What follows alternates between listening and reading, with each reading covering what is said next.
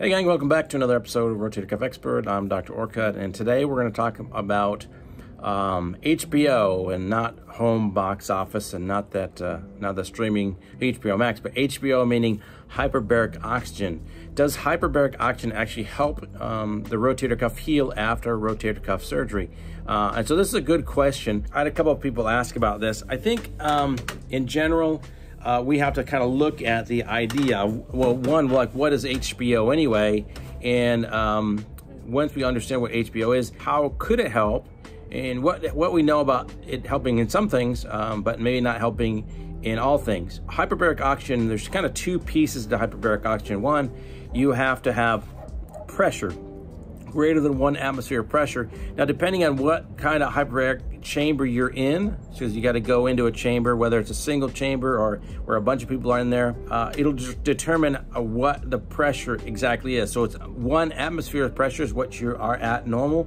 It's got to be bigger than 1 atmosphere of pressure, and then you breathe in pure oxygen. And so those two things are what creates the hyperbaric oxygen. So it's going to push the oxygen into your system. You know, you can get too much. If you get too much oxygen, too much pressure, it can actually create problems, health problems too. So, but in general, probably all the places that you would go to for HBO,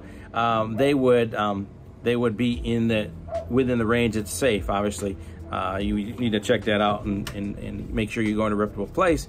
But in general, safe. And so there's some studies out there that do show that HBO can help wounds to some degree. So if you can imagine, you're pushing in the oxygen into the system, into the lungs, then to the blood vessels, and into the capillaries. If you push that into the cells, that you would think, okay, well, that can't be bad. And in fact, there is some improvement in a lot of times.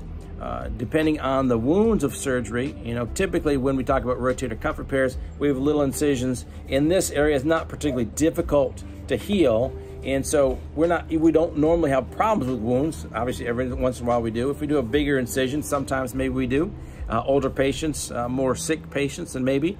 But in general, when we look at rotator cuff repairs, usually we're talking about little incisions. But that being said, we do know from some studies that actually there is some improved healing because of the amount of blood vessels and the amount of oxygen getting to the system. Also, if there's more oxygen, that actually helps the antibacterial cells, the white blood cells, the neutrophils. It helps them actually be more efficient and kill bacteria better. So that's good. Again, that's not usually the problem in our shoulder surgeries, but it's probably a good thing in someone who's not particularly healthy, who has bad diabetes, has avascular, which means the blood vessels are not very good getting to that site. It probably will help that, and there's some good studies that show that. There's some a study out of Therapeutic Advances of Musculoskeletal Disease. Sorry, I didn't remember that. I couldn't keep that all in my head at once.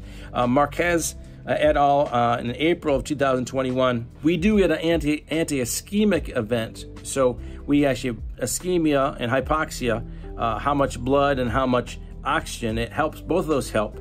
If you do HBO, and that's probably why it helps in the wounds. So they showed some good data that if we look at some Olympic, they quote a study. It's not their study. They quote a study about the Olympics in Japan, in Nagano, Japan, where if they did HBO in the participants after their races, after their events, they recovered faster. So usually it was 2 to 6 sessions.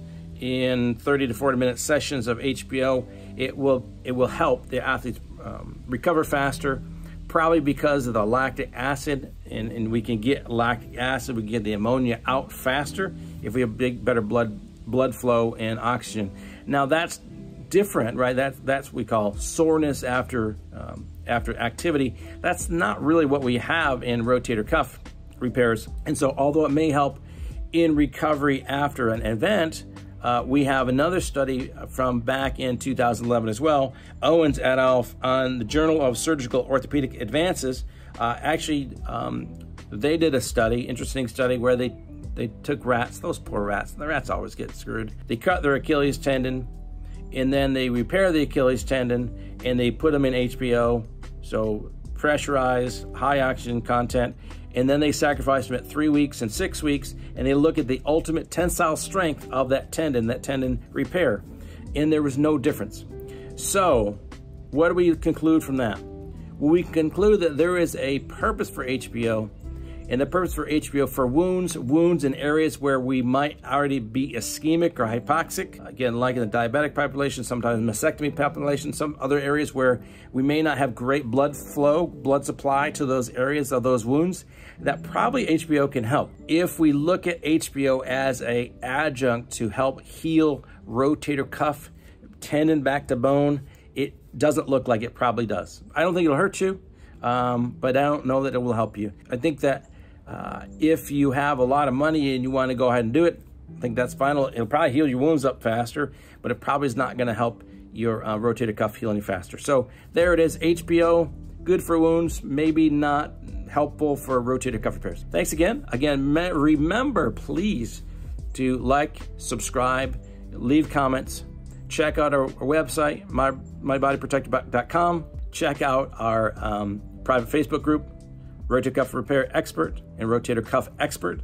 The Rotator Cuff Repair Experts is public. Rotator Cuff Expert is the private group where we get together and talk more about specific details on the rotator cuff in recovery after surgery. Also remember, our notebook, you need to make sure you can document your recovery after surgery. And our website, we have a notebook to help you organize it. If you don't want to buy our notebook, that's fine. Go back to our video on what should you be putting in a notebook if you're going to do it yourself as well. It's really important for you to track your progress after surgery. What some people say, if it's not measured, it doesn't matter. So we need to measure your pain level, your activity, your sleep, all those kind of things, and a notebook will help you be able to do that, because it's really hard to keep track of that. Each day is difficult, especially after surgery. Anyway, thanks again, and we'll talk to you soon.